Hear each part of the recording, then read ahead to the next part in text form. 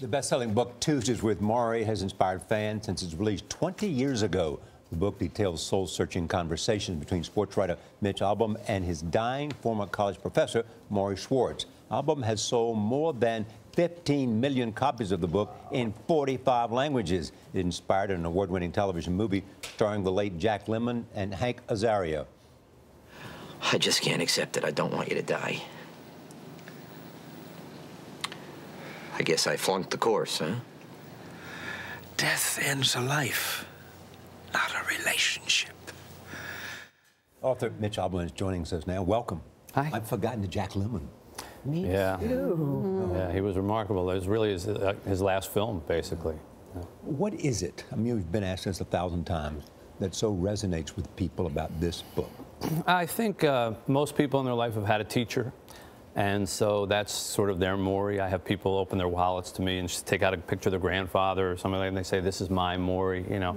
And I think a lot of people are lost, like I was at that age, sort of saying, I'm going 1,000 miles an hour, and nothing seems to be really meaningful. And so they either relate to my character or Morrie's character. But you know, it's so interesting that your book continues to thrive today. As Charlie said, 15 million sold so far and still selling. But in the beginning, nobody paid any attention to you. Sports writer, you. Yeah, actually, we got rejected a whole lot of places in this city. I still get haunted when I land here. You know, they said, you're a sports writer, it's depressing, nobody wants to read it. Because what was your pitch? What were you saying? I said, I'm spending time with a dying professor, and I'm really learning something about life, and I think it's important. And mainly, I wanted to pay his medical bills. That was the whole reason for writing it. It wasn't aimed to be a bestseller or anything like that. Morrie had terrible debt for dying for 2 years. I had the idea to try to help pay it off by writing a book, and had I not been doing that, I probably would have given up. There were so many people said no to it, but I kept pushing. We found one publisher a few weeks before he died, and they agreed to print it, and they printed 20,000 copies, and I thought I'd have them in the trunk of my car for the rest of my life, but it turned out to be something. Was it an instant bestseller? No. No, it was a slow sort of build. It was in the old days when people would read and hand it to somebody, and then a nice woman named Oprah Winfrey had me come on for just 5 minutes at the end of her show. She didn't make a book pick or anything like that.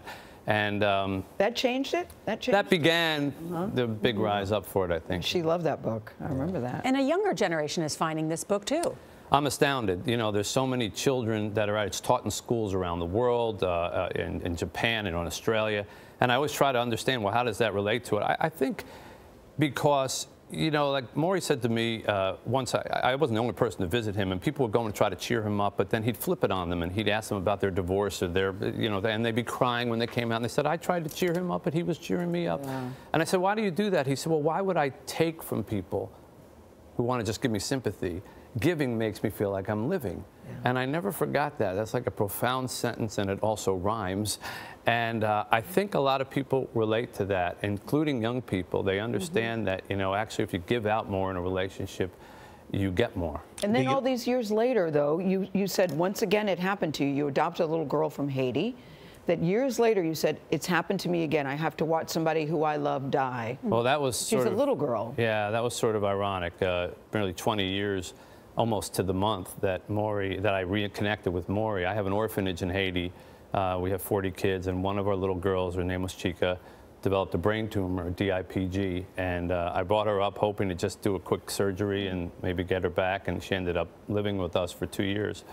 And we went around the world trying to save her, and she passed away 4 weeks ago today. And you were very kind because I was supposed to do your show that week. We remember. But you said you never felt so alive, Mitch. I thought that was interesting. Well, because, you know, trying to teach her all of a sudden, trying to keep her alive, you realize it's precious, the time that you have left. Same thing with Morrie. And when you realize, Morrie used to say, keep a little bird on your shoulder and ask it every day, is today the day I die? And be prepared for it to say one day, yes, it is. And when it says, yes, it is, are you ready? And thinking like that, like any day could be the last day, well, that's what my wife and I did with Chica every day. And so you are intensely there, and you never really feel that alive. You have 9 charities, nonprofit charities? In Detroit, yeah. And the orphanage in Haiti, which I go to every month. Which was also something that Morrie kind of taught me, you know. You know, he used to tease me, said, what do you do for your community? I said, you know, charities. I said, I write checks. He said, anybody can write a check. You have a voice. You need to share it. That's why giving is living, Mitch. Legacy continues today. Thank you. Really good to see you. Very sorry about your little girl. Thank you. Thank you.